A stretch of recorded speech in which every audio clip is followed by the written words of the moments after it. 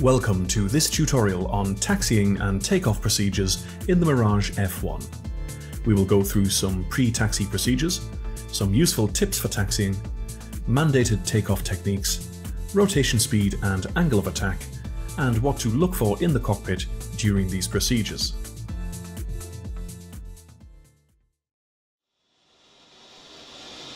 Hello fellow virtual aviators, we are back in the Breve Penate Mirage F1, and today we'll be looking at taxiing and takeoff procedures. It's a fair day in the Hashemite Kingdom of Jordan at King Hussein Air College. It's mid-afternoon and the weather is unusually mild with a slight wind. As usual, this will not necessarily be the from the manual way of doing things, but rather the Reiver way of doing it. We have already looked at the startup procedure in our previous tutorial, so these procedures today follow on directly from that. Taxiing and takeoff procedures are similar enough in both the Mirage F1 CE and F1 EE, so if you are familiar with the cockpit layouts, you should be able to draw on today's tutorial for both. We'll be using the Mirage F1 EE. Okay, so we are sitting in our cockpit after startup and are currently idling on the apron. All of these switches are set as we left them at the end of the startup procedure. So we want to do a sweep of the cockpit, smoke over all the panels and gauges and make sure that we are happy with the settings. In particular, we'll just double check that our taxi light is set appropriately, which it is.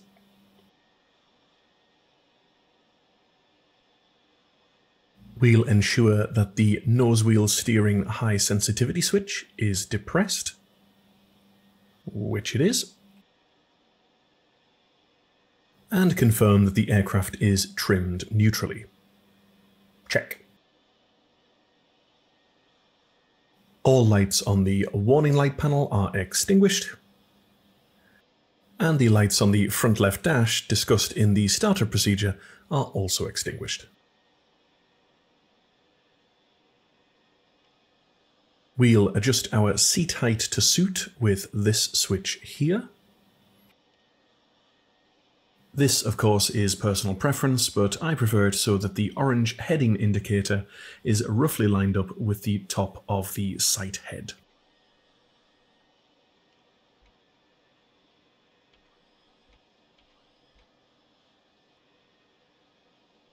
Now, should we wish, we can taxi with our canopy slightly ajar, as is often preferred practice. To keep the canopy from opening fully, we can engage the hinged canopy handle here. Disengage the canopy lock, which will sound the warning alarm, which we obviously need to silence, and open the canopy.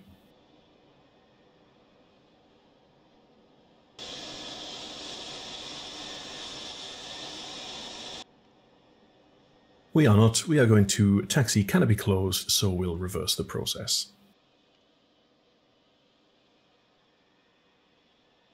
Now, I have a strange procedure that I like to do in the Mirage F1, and this is born out of previous mistakes. When I am happy that I am ready to taxi, I make a point of the last thing I do before disengaging the handbrake being setting the automatic shock cone control. I always used to forget to do this when learning the module, so now this is my way of saying to myself, yes, everything is good to go. There's absolutely no reason why you can't incorporate this into some other part of your own startup procedure. The shock cones operate at supersonic speeds and adjust the airflow entering the engines, aiming to prevent shockwave ingestion. If you are not planning on flying supersonically, then you don't have to set this, but nevertheless it is good practice to set it anyway. Mafraq traffic Reiver taxiing to active runway 31 via Alpha Delta. Mafraq. Okay, here we go. Cockpit is set and disengage the parking brake. We'll throttle up to approximately 7,000 RPM to overcome rolling friction, but then throttle back once she is rolling. Take care with the nose-wheel steering, it can be quite sensitive, so practice with small inputs from your pedals and get used to the feel. The mandated taxi speed is about 20 knots, so you don't want to exceed this by much, otherwise you risk tipping the aircraft. At this speed, you shouldn't need to rely on your wheel brakes. Just the inputs from the rudder pedals should be enough to turn you nice and gently.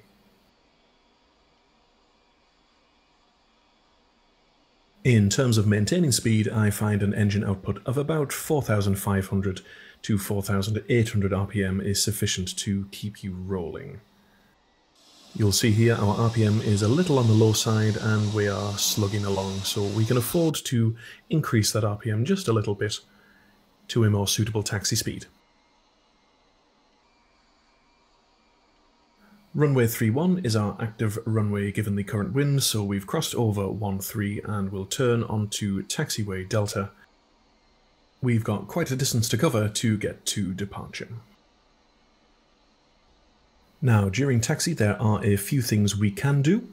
Some of these things we can do later in the air if we wish, but should we prefer, we could set our radar to emit. Personally, I prefer to keep the radar in standby until we are on interception. Should we be navigating via TACAN or VOR, we could set up these as required at this point, but again I prefer to do these in the air.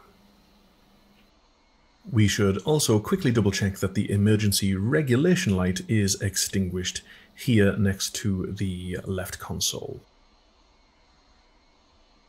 Now, whilst taxiing, your airspeed indicator is redundant. There just isn't enough airflow pressure in the pitot tube for it to work at these slow speeds. However, a little cheat, if you are in the Mirage F1 EE, you can set your PCN navigation control panel to display the ground speed by setting the PCN parameter selector to VS/RT. The left display shows the speed, here showing 22.2 knots. That should give you some indication of how fast you are moving along the taxiway. As we approach this turn, we'll throttle down and allow ourselves to roll towards it. Only use your toe brakes if you absolutely need to, but at these speeds, as said before, you should be able to nice and gracefully turn into them. Mafraq traffic Reiver, taking active runway 31 for an immediate northwest departure. Mafraq.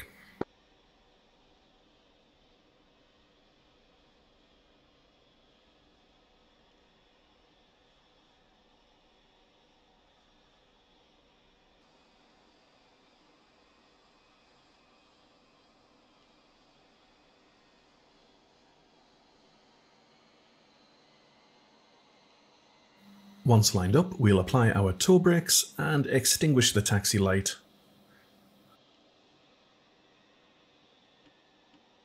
And also set our anti-collision lights to fixed by moving this switch into the down position.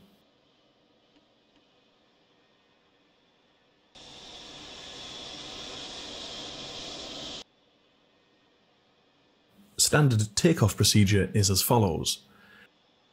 Holding the toe brakes on, we will smoothly throttle up to mil power and then beyond the detent into full afterburner. The Mirage F1's afterburner takes a few seconds to respond, and we should first monitor for the red afterburner fuel injection light to illuminate, followed by its extinguishment and the illumination of the green afterburner function light labelled FON next to it. This means that the afterburner is now lit. We will then release the brakes and aim to maintain the runway centerline with rudder inputs from the pedals. This is very sensitive, so do take it easy. Throttle up and beyond the detent into afterburner. Watch for the afterburner injection and function lights. Release the brakes and steer down the runway. Rotation speed is 120 knots. This should be monitored on the airspeed indicator. At 120 knots, we will rotate the aircraft to achieve an angle of attack of approximately 12 degrees. This should be monitored on the angle of attack gauge. Look out for a green light on the scale. Aim to hold this attitude until the aircraft lifts off the ground. This will occur at approximately 150 knots, depending on your weight and loadout.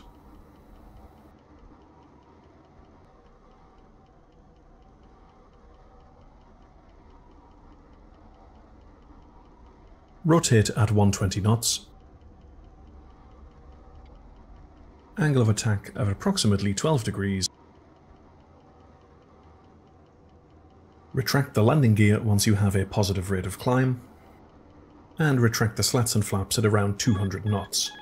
The red limb light will illuminate together with a warning sound if the limits of the gear, slats or flaps have been reached, meaning you must retract them as soon as possible.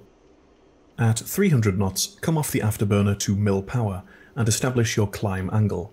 Ideally, this should be at a pitch that gives you an airspeed of between 400 and 470 knots, dependent on your weight and loadout. Typically, this is around 7 to 10 degrees pitch, and then trim your aircraft for this climb or activate the autopilot to maintain the climb.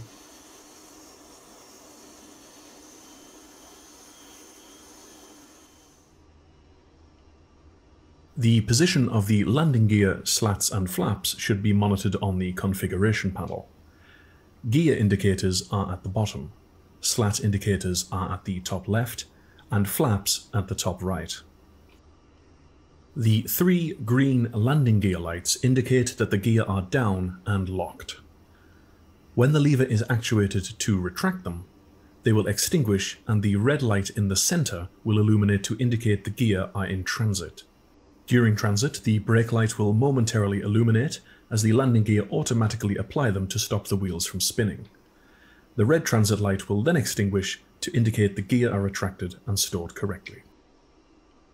The brake light, labelled frein, the French word for brake, will also illuminate when the wheel brakes are applied on the ground or the parking brake is engaged. Slats and flaps are actuated by the same lever. With our current high lift device configuration, moving the lever to the middle half position will move the flaps to the half position. When they are in transit, the red circular light will illuminate, and when they are in position, the amber half flap light will illuminate. It is normal for the slats to remain in their fully extended position, dependent on flight conditions. Moving the lever to the forward fully retract position, the flaps will retract, their transit indicated once again by the red circular light, but the position lights will now extinguish to show full retraction. The slats may also retract to their half position, the transit for which is shown by its red light and the amber half slat indicator.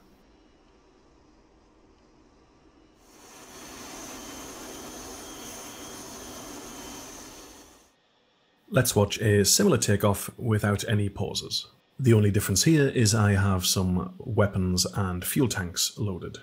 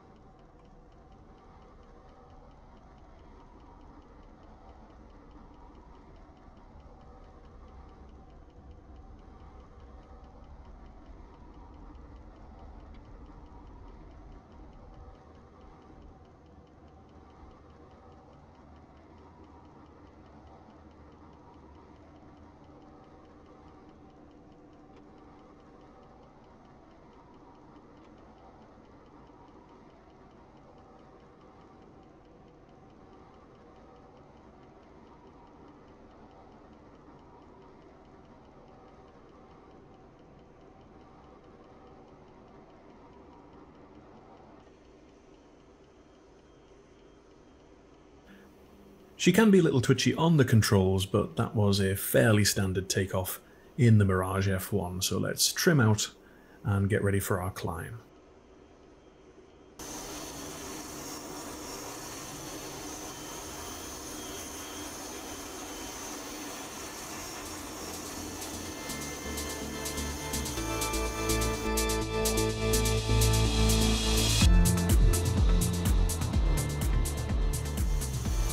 Well, as ever, I hope that was useful for you. Practice, practice, practice, and remember to go easy on the controls. If you are wondering, breve pennet means something with short wings. With heartfelt gratitude to my patrons, but especially Yan11 and Lakota21, your support will always be thankfully received and faithfully applied. Feel free to do the usual thing, like, subscribe, comment and share, but until next time, virtual aviators, keep on rocking, keep on flying. This is Reiver saying last call.